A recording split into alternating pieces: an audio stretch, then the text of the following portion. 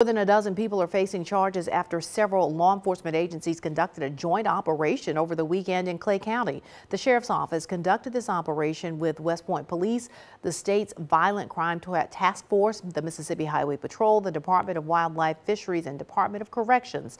Officers arrested 14 people Friday. While the focus of the operation was to get guns off the street, some of the suspects are also facing drug and DUI charges. If you have any information on firearms crimes, call the Clay County Sheriff's Department or Crime Stoppers.